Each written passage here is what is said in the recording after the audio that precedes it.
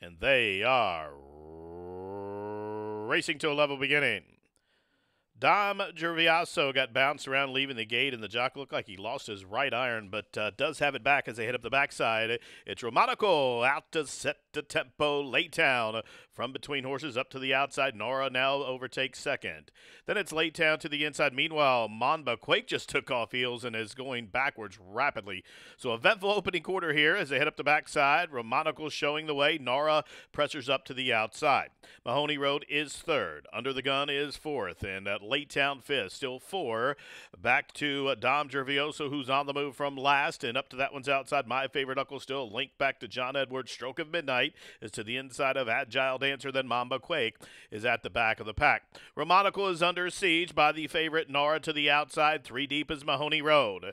Hovering in behind them, Under the Gun is now going to angle out to the five path as they reach the top of the home stretch, and Nara is still there. Romanico back up to the inside. These two square off with a final Florence furlong to go. Late on the scene, here comes Mahoney Road, Dom Gervasio, and Under the Gun to the far outside. Here comes Under the Gun up and after Mahoney Road. These two down to the wire. Under the Gun, Mahoney Road to the wire, and a photo.